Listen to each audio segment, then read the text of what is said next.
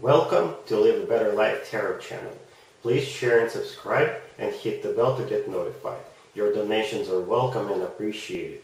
If you are new to my channel, please watch the featured video. It should shed some light on my approach and the way I do my readings. Check out the Soulful Revolution Channel. Mary Jo, the owner of that channel, was my inspiration to start this channel. I would have never had the courage to do it if it wasn't for her. The video you're about to watch cannot and will not resonate with everybody. However, if it does, I hope it helps you live a better life one way or the other. Let's begin. Hi Capricorn, this is your March 2020 tarot reading. Let's talk about your existing work or business situation first. We've got the King of Swords, Ten of Swords clarified by the Queen of Cups. Then we also have the High Priestess and the Fool as the outcome. You could be dealing with an air sign, Gemini, Libra, or Aquarius, or a water sign, Cancer, Pisces, or Scorpio. I can interpret this spread two different ways. The first scenario is you are assuming the King of Swords energy, and the King of Swords who is very bold, very straightforward, not very emotional, and uses his or her brain to make decisions. And I think in this scenario you are assuming the energy of this King of Swords, and you're ending being very emotional, being very open to suggestions, and you're using your intuition, and you're starting a new chapter in your existing work or business adventure. Basically, you're transforming yourself. You used to be very emotional. You would be listening to your colleagues, but now you're becoming more of a straightforward, bold, cut-through kind of a person who doesn't deal with BS anymore, who takes action. And you're becoming that kind of a person.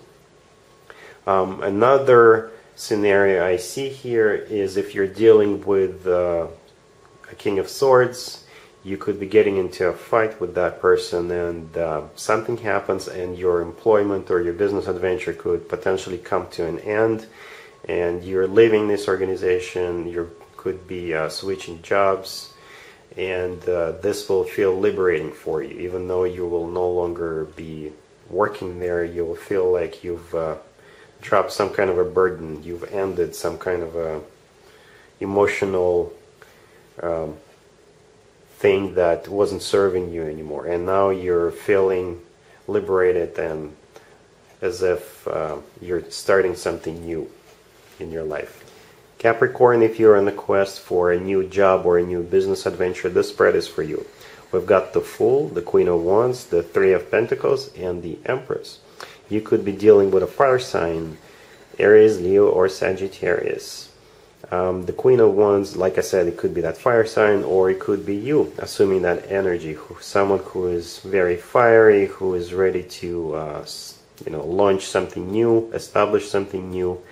And the Fool card, the first card on the left, is a card of a new beginning.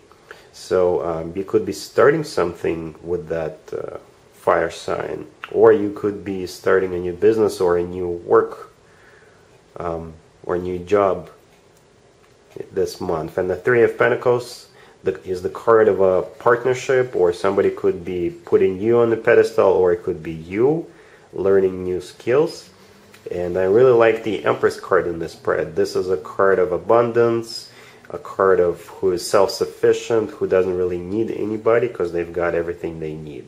So I think this is a very positive trend, if you may. If you're looking for a new job or a new business adventure this month, it looks very promising, if you ask me. Capricorn, if you're in an established love relationship, this spread is for you. An established love relationship is marriage or a long-term partnership, living together or still living separately. We've got the Seven of Swords, the Emperor, the Empress, and the Five of Cups. You could be dealing with an Aries. I'm going to be very straightforward with you guys. The Emperor and the Empress, this is a husband and a wife, or partner, or the two partners. And the Seven of Swords is a card of a cheater, or a card of a thief, or a card of a deception. And the Five of Cups card, the card on the right, is a card of somebody who is looking back and regretting something that happened in the past. So I think you get the picture, right? We've got the husband and the wife figures, the deception and the regret, right? So something must have gone down between you and your partner in the past, or it could be happening in March, and then there will be a regret about it, right? So hopefully now that you know it, you can avoid it, but this is still one of the possibilities. Capricorn, if you're on the quest for new love, this spread is for you. We've got the Ten of Pentacles, the Ace of Pentacles, and the World. Well, this is an amazing spread. The Ten of Pentacles is abundance. This is buying property together. This is living together. The Ace of Pentacles is a golden opportunity. And to me, the Ace of Pentacles is the ace of all aces. And I don't mean to belittle any other aces, but the Ace of Pentacles is kind of universal. You know, it is called the Ace of Pentacles, right? And the World card is end of an old cycle and the beginning of a new cycle. Or it could be somebody who is coming to see you from overseas, right? And the World, sometimes people call it the happy end card. So this is this spread has all the ingredients that you need for an amazing new love opportunity. Like I said, we've got the golden opportunity, we've got the Ten of Pentacles, which is abundance, and the World, which is a happy end, or somebody could be coming from overseas or coming from another town, another state, another country to stay with you. Congratulations. Let's talk about past love for you, Capricorn, in March. It doesn't have to be the most recent ex. It could be somebody from 2 months ago, 6 months ago, or 5 years ago.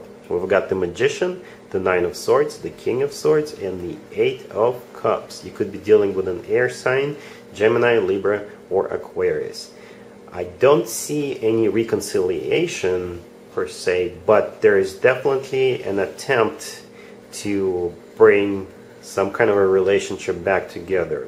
Someone is actively manifesting for this relationship to get rebooted, and someone is actually stressing out about it. There is fear and anxiety about this, but like I said, I don't see an actual reconciliation. There is a card of walking away, the Eight of Cups, so perhaps if an offer is extended to rekindle this relationship, the offer will most likely not be accepted. Yeah, so there you go. Let's talk about an advice or a word of wisdom for you, Capricorn, for March. We've got the Fool, the Two of Cups, the Knight of Wands, and we also have the Ten of Pentacles on the bottom of the deck. You could be dealing with a younger fire sign, Aries, Leo, or Sagittarius. I think the advice here is, and this kind of makes me think of the new love spread I did for you a few minutes ago. So the advice here is to get into the relationship and build something solid, something abundant with that person.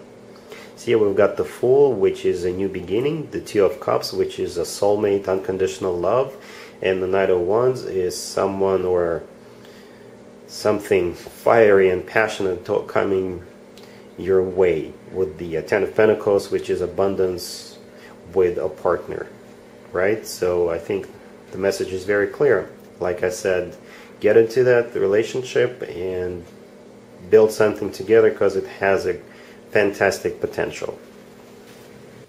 And there you have it. This was your tarot reading for this time period. I hope it resonated with you and helps you live a better life one way or the other. Thank you for watching, sharing, and subscribing.